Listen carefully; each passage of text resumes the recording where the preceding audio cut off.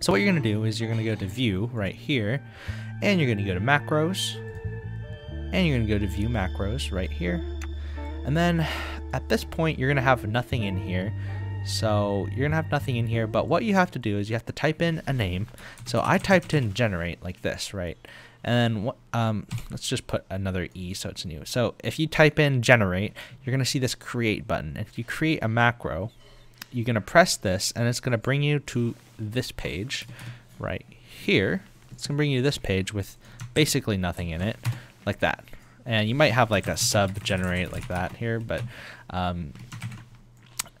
what you need to do is you need to copy this code that I have, and I'm going to have this in the description, so don't worry.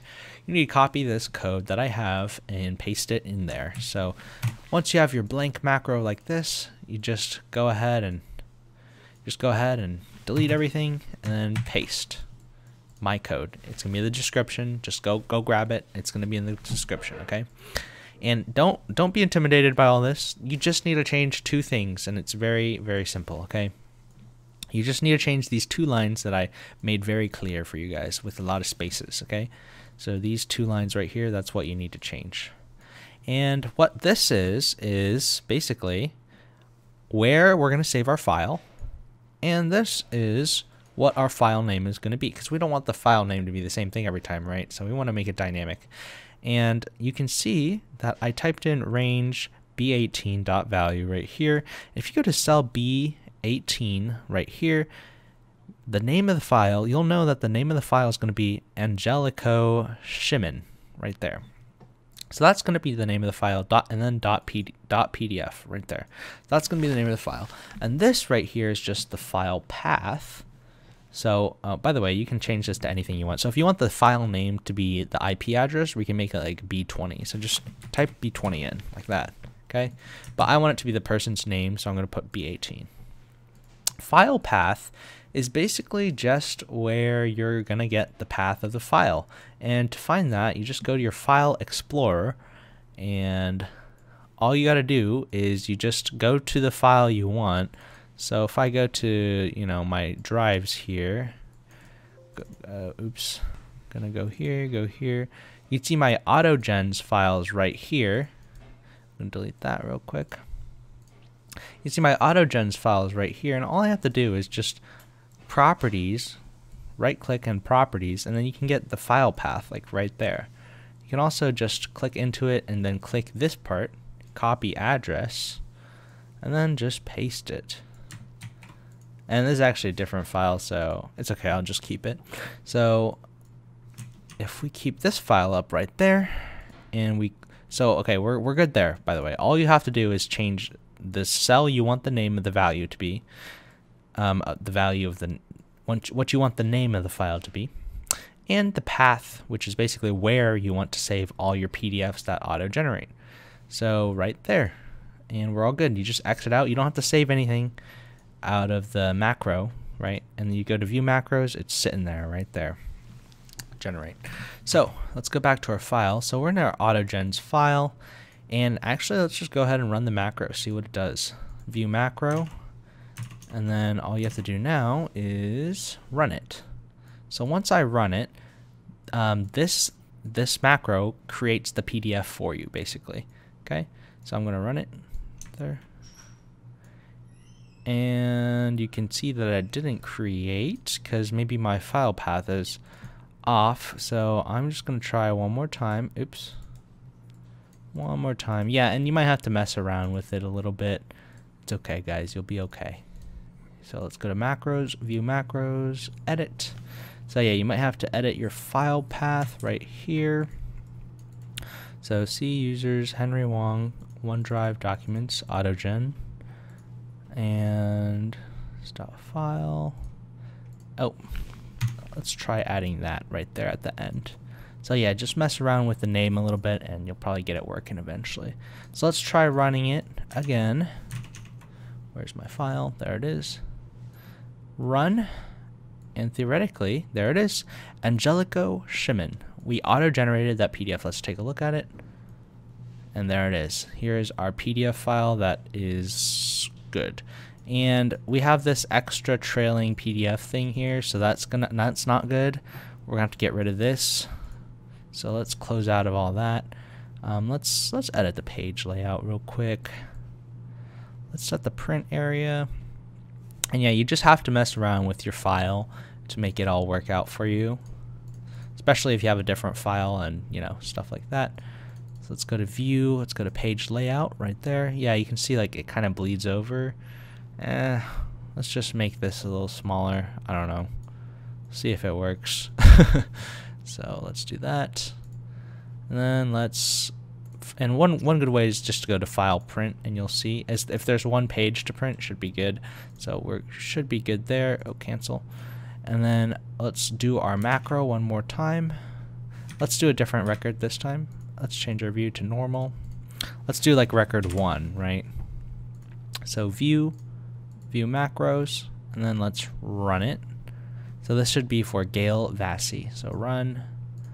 We have to navigate to our thing again. I'm gonna go to there. There it is, Gail Vassy. Let's click into it. There we go. Now we only have one page. Yeah, so you just have to edit your thing a little bit, guys, and it should be good. So yeah, our PDF is generating perfectly fine. Now, the next step is the last step actually, is to make it so it does it by itself. Right? If we wanted to do this, we'd have to go to macro, view macro, and then run it every single time, which is also a bore. At least we don't have to, file, save as, print, and stuff anymore. But I just like it so it's just one button and it does it for all the records. That would be amazing.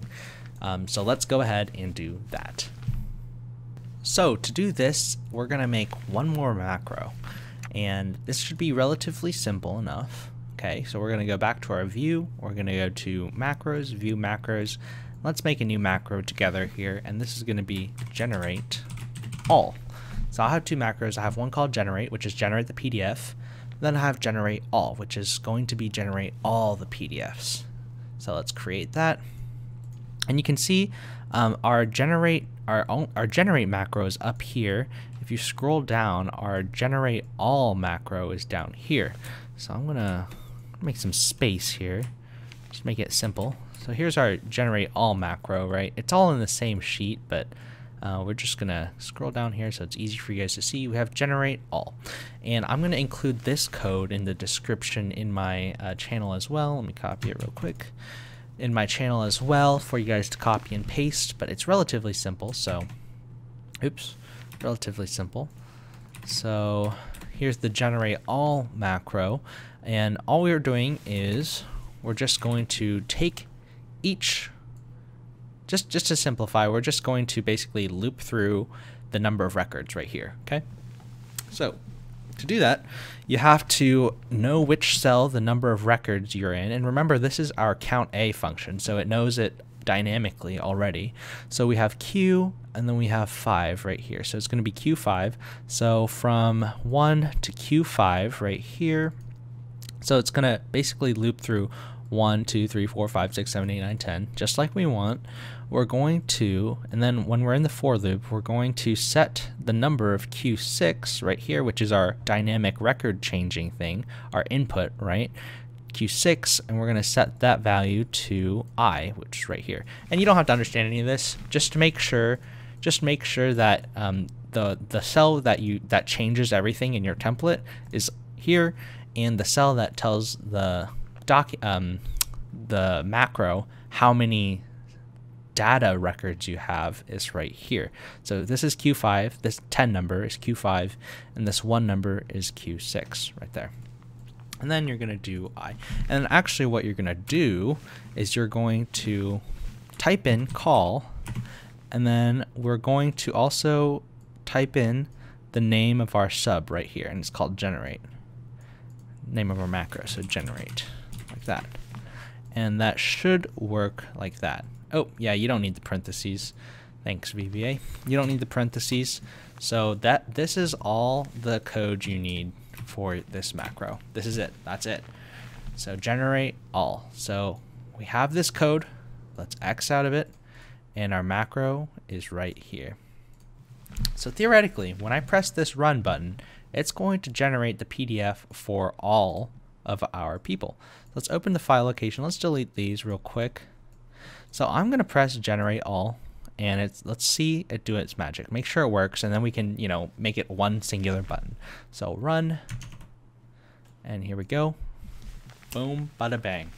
We literally just generated all these PDFs instantly. Let's click into one. Olog Chesil. There it is, Olog Chesil, and we can, you know, print it out and everything. Very nice. Patty Heinzk. There it is, Patty Heinzk. Oops, that's not gonna work. Patty Heinzk. So yeah, you can like print it out and everything. These are legitimate PDFs, and best part is we didn't have to pay for anything. No PowerApps Premium or anything. This is all in the code. Okay, guys, you guys are developers now. But yeah, that's all you have to do. It works all good. And so that one more thing, to access this macro, it's kind of annoying. You have to go to view macros. So that's not good. What I like to do is I like to go to insert. I like to pick a shape right here, a rectangle, nice little rectangle. I like to draw the rectangle, and I like to type in it. Just double click to type in it. I like to put generate, maybe be a little bit more specific. Generate all PDFs, like that. I'm gonna copy that. Not copy, I'm gonna select it and make the text bigger like that. I'm gonna center everything, and maybe I'm gonna change the color like that. Make it very nice and appealing. And all we have to do now is, once you have your shape, your little button, you just right click, you assign macro, and you assign it to generate all. Remember, generate is if you want to do one PDF, this PDF only, and you could do that if you want. Just this page, just the specific record number, then that's just generate. You know what? Let's do this is generate all. So let's set it to generate all like that. And let's move that down. So now once you press this, you see it's clickable. Once you press it, it's gonna run that macro. So to edit it, again, just right click first, and then you can, you know, move it around. And then let's copy this button. Let's paste it. Let's make another button. This is going to be generate one record, one PDF. And this is going to be like this record, right? This current record. So that's good there. And let's assign macro again. And this is just going to be the generate macro, which is just the one PDF, right? Okay. So now we have two nice big buttons that's going to be able to let us generate stuff. So let's change this to record number 6, right? So we want to do, now I already did that person. Let's do 2, Sean. So let's go back to our file here. Go back to our file. Let's delete everything. There we go. Okay, so generate one PDF. If we click this, it should just generate one PDF for Sean. There we go. So let's click it. There it is. Sean Roundtree. Cool. That is very cool, guys. And now we can just change it to 5. Maybe we just want to make one for Patty. Generate PDF. Go back here. There it is. Patty Heinzk. So cool, guys. So yeah, we're good there. Let's delete these again. Show off the generate all PDFs one. So actually, I'll just make it on the same thing, so you guys know I'm not cheesing here. There we go. So once I press this generate all PDFs, oops, I'll zoom out. Once I press this generate all PDFs, it should all appear here. Boom. You see that stuff changing right there? That was pretty cool, wasn't it? Yeah, it was really cool. Good job, guys. You have done it. You have created an auto generation PDF thing with the data being dynamic too. You're going to be able to add whatever data you want here. Let's give it a kicker. Let me go to a random data generator. Actually, I already have some random data. Let me pull some random data real quick, just for fun, because I'm liking this a lot. So let's go to mock data. I downloaded this random data from this website. So oops. So I'm going to take all this data, and I'm just going to paste values like that. Okay, so I just added 58 records. 58. That's a lot of records, and I have to generate PDFs for all of them. But no fear at all, because I already have my code. So delete that. let's do this. So I just pasted in there, and remember we dragged it all the way down to like 3,000, so we're good there. We have 58 records. Click. How do you feel, guys, when you can generate 58 PDFs with a click of a button? Whew, that's amazing. Absolutely amazing. Just one click of a button. Thanks for watching, guys. Make sure you like, comment, and subscribe. I'll see you next time.